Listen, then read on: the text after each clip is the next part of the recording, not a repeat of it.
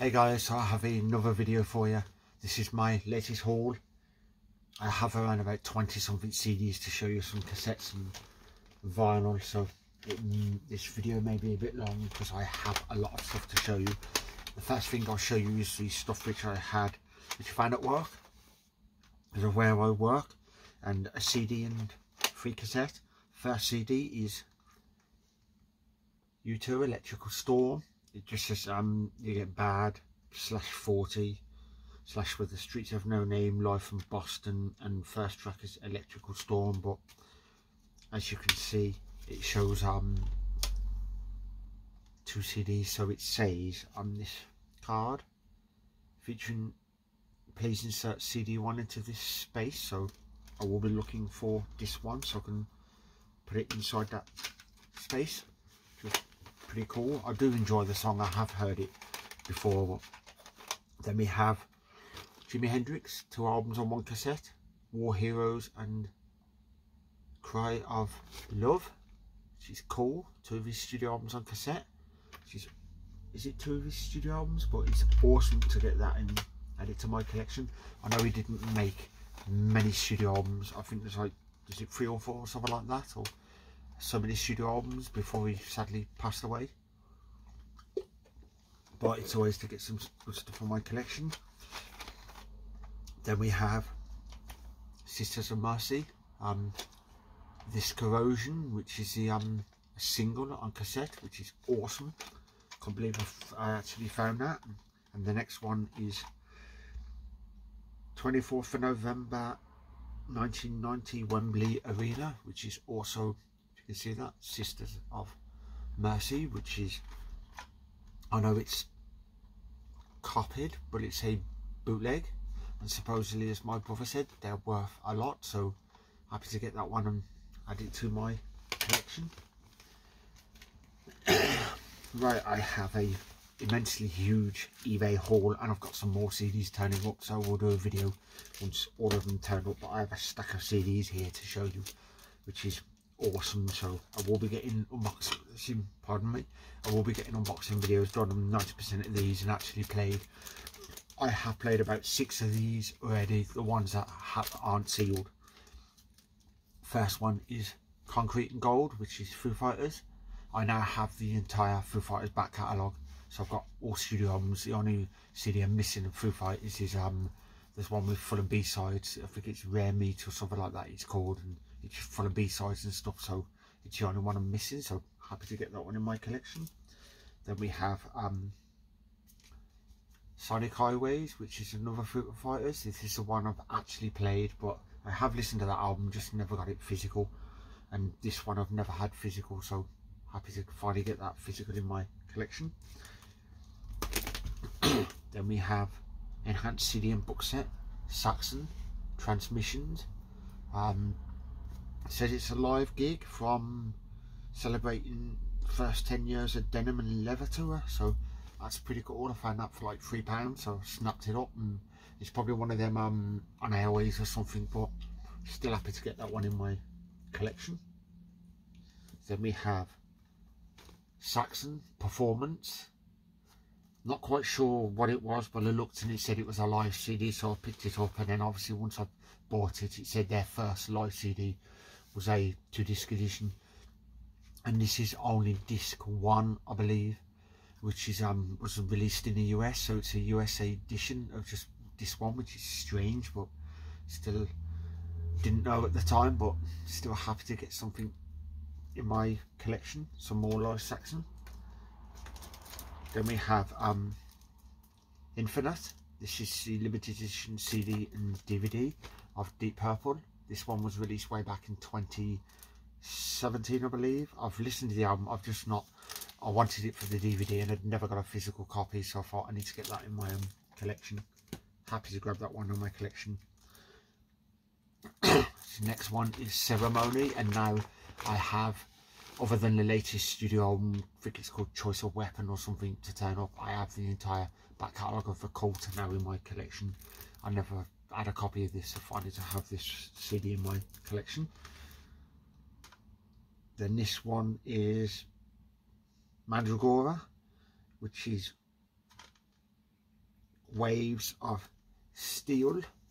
This actually came up for a recommendation saying if you like Saxon, Judas Priest and all that traditional Def Leppard, all the new wave of British heavy metal and all the traditional metal, it said you'd be a fan of this. So I did a quick Google, and as you can see, the bit inside that holds the CD, it's not there because it's just a case. So I will be looking for a CD at work and I'll just swap the case over.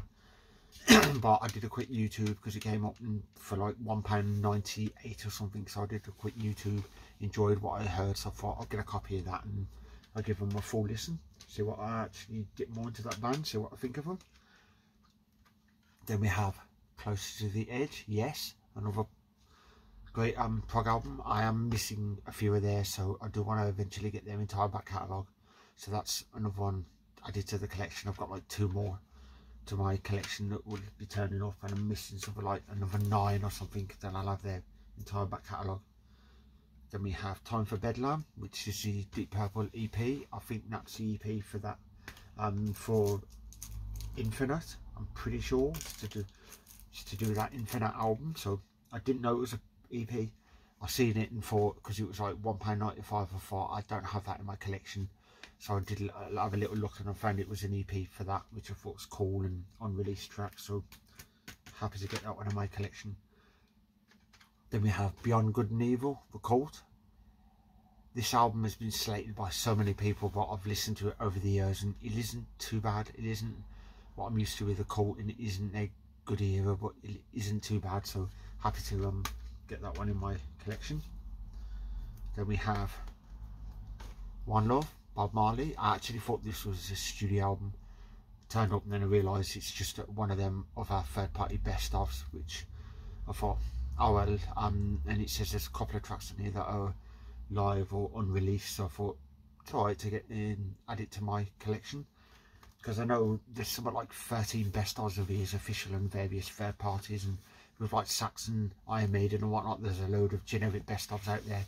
Motorhead must have about 30 of them, which I do look for the ones where you get the rare live and some unreleased stuff, so I pick them up and add them to my collection. Then we have the deluxe edition of Legend, which is his best-selling album, which greatest hits, and the second disc is just full of remixes, which that's pretty cool. So I did find that for like £3.10, and I did put it in a basket, but then scrolling down and I found the deluxe edition with the extra disc for an extra like 5p, so I've grabbed that in my collection. I've started to listen to a bit more of him because a guy at work plays him a lot. I've heard his stuff over the years and not too bad. I thought not too bad, but if I want to change from metal, rock metal, I go for something different. I do love my classical and various others, and actually quite like some of his stuff, so I thought I'll get his stuff and give it a proper full go. Then we have Genesis Archives. This is a 3-disc best of, which is 4 hours of music from Genesis, Phil Collins solo, Peter Gabriel solo, Mike and the Mechanics, Tony Banks solo, and Steve Hackett's solo stuff. So it's just the best of all of it, which I thought was pretty bizarre, but the majority of the best of is Genesis, with obviously a couple of tracks from each of their solo stuff. So I thought that was something like £2.50, so I thought I'd grab that one and add that one to my collection. Then we have Genesis, From Genesis to Revelation. That's their very first studio album. The very first one. I have listened to it and it's not too bad. It's just not really what I'm used to with Genesis, because I know the very, very earliest stuff, they're finding their sound. So I thought, with a band I'm into, if I like them, I will collect their entire back catalogue, even if some albums are terrible, purely because it's got the name of the band on the CD. So I add them to my collection, but isn't too bad. It's just not what I'm really used to. Then we have the anniversary edition of Deep Purple in rock. Fantastic album. Played this how many times? This is one of the CDs, as well as that Genesis and Cult Beyond Good and Evil and the other one I mentioned that I have played since these have turned up. This next one is anniversary edition of Deep Purple Fireball. You get the whole album, and then you get like instrumental remixes, outtakes, B-sides and stuff like that, which is cool. So happy to get the anniversary of that one in my collection. I do have the standard edition, so that will be gifted to one of my good friends. Then this one is Spirit, A History Magnum. I grabbed that and actually thought it was an album, then I realised it wasn't. This one is just 15 studio songs which is got best of, and then this 2 is some live. I'm not sure if it's a gig or from various places, but a live CD is always cool, and actually thought it was a studio, so to find out it's the best of, which I've already got a greatest hits. I thought I've been checking more out of Magnum, so I thought that's cool. Add that one to my collection. Then we have Foo Fighters, Wasting Light. I've actually had this turn up and I've not long realised I do have this in my collection. Bit of a pain. Only cost me like £1.95 or something, so that I'll be gifting that to my good friend who's got a huge collection, and I know he hasn't got that in his collection, so that one will go into his collection. And this one is Magnum, 2 great albums for the price of one, Vintage Magnum and the 11th Hour. What I've been listening to these I love, so it was a thing of I thought I need to start collecting their studio albums, so happy to get more of their albums in a collection. So now I have something like 4 or 5 studio albums, and I will be looking for their other stuff. Moving on to the Amazon haul, 7 CDs and a vinyl. These turned up like Friday and Saturday, so I will be doing unboxing videos on all of these. First one is Transmission Impossible, Iron Maiden, 3 CDs, a free live. This one's from 1981, so that's the Paul Di'Anno era. Guessing it's, yes, it's the Paul Di'Anno era. This 2 is from 1995, which is the Blaze Bayley era, and this 3 is from Dynamo Open Air 2000, which is the Brave New World Tour, which is a Bruce Dickinson era. But the only thing is the third disc I already have it separate, the Dynamo gig, and I'm pretty sure it's the same track listing, which is a bit of a pain, so I do have the thing separate, so I may just gift the other version to one of my good friends and let him have that in his collection, because I know he's a massive Maiden fan. Then we have this next one, Syracuse 1976, the New York State broadcast. Another Black Sabbath. Love Black Sabbath, so happy to get another live one in my collection. I do have about several, but I know I don't have this one because I've had a look and it's not in my collection, so that one's awesome. Next one is Nagoya broadcast 1986, Damage in Japan, a Metallica, and this one is from the Master of Puppets era, which is absolutely awesome to get one from that era, bootleg. I'm not sure what the sound's like because I'll probably do an unboxing video, but I do collect these. Out of 99% of these have been brilliant. The one Anthrax, because I got like 3 gigs on one, the 1 gig is a bit iffy with the sound, but the rest of it absolutely awesome. So these can be a hit and miss with some of the stuff. Sometimes you get some gigs where the song's missing and stuff like that, but I do collect these because some of the gigs have stuff on that's not available on their official stuff, like as I've said in the past with a tour where they'll play a song on that tour and that tour only, then it will get dropped from the set list and never played again. So it's good to hear that song live from that tour. Then we have Under the Covers and Over the Moon, the songs that they didn't write and those they gave away, Queen, to this broadcast, but it just says all tracks from live FM broadcasts recorded at various venues across Queen's career. So you get stuff from the Freddie Mercury tribute concert. They look like some other stuff from various shows in like the 70s and 80s, which is cool. A full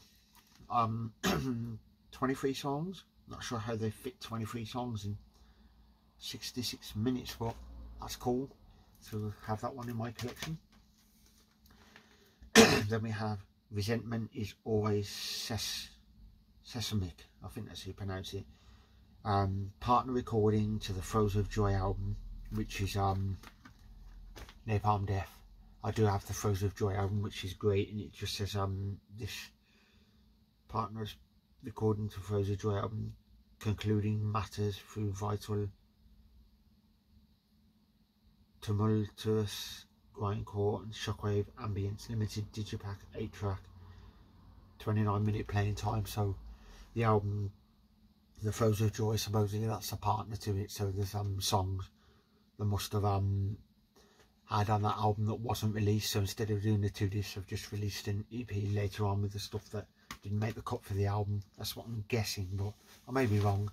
Can't wait to dip into that and give it a listen. Then we have Jimmy's Birthday Bash at Royal Albert Hall, 1972 CD set, Led Zeppelin, a gig from 1970. That is cool, 150 minutes, 2 CDs, so can't wait to give that a listen, see what it sounds like. I think I have one early the live broadcast Led Zeppelin in my collection, so it's good to get some more in my collection. I do have, I think 90% of their back catalogue. I'm missing like 2 studio albums or something, then I'll have them all on CD. Then we have the latest Amorphis album, which is Halo. Brilliant prog metal band from Finland. I do have their entire back catalogue, so this was the only album I was missing, which is their latest studio. So happy to get that in my collection. I know their early career, the early albums was like Doom, Death Doom, that sort of thing, and then they changed their style and went more prog. They have been through numerous lineups, and the latest singer, his name's just gone completely out of my head, is their current one. So they've been through 3, and this one's the current one who's been with them the longest since the track with the album with House of Sleep on. I cannot remember the name of the album, but absolutely love this band. I have seen them in Wolverhampton under the Red Cloud tour. They were fantastic. And Under the Red Cloud is the only album I do have on CD, so I do need to get that, or should I say on vinyl. I do need to get their back catalogue on vinyl at some point, but I do have the entire lot on CD, all their singles, live and EPs and stuff, so happy to get their new album in the collection. I have listened to The Moon because it's on YouTube, the video, and it's awesome, so I can't wait to dip into this album and see what I actually think of their latest studio album. So yeah, that's been my latest haul of stuff. I will be doing another latest haul, say Friday or something like that, because I have a lot more CDs to turn up, and now I'm going to go and enjoy these. And one more vinyl, I completely forgot about this. This one is transparent yellow with Winter Wind and black splatter vinyl, Beyond the Permafrost. Skeleton Witch, if you like your thrash, death, mixture of thrash, death, doom and that sort of stuff, then I'm guessing you would like this album. I have heard these in the past quite a few times, and I've listened to various songs. I thought these isn't too bad. Really need to get their stuff in there in my collection and actually start dipping more into them.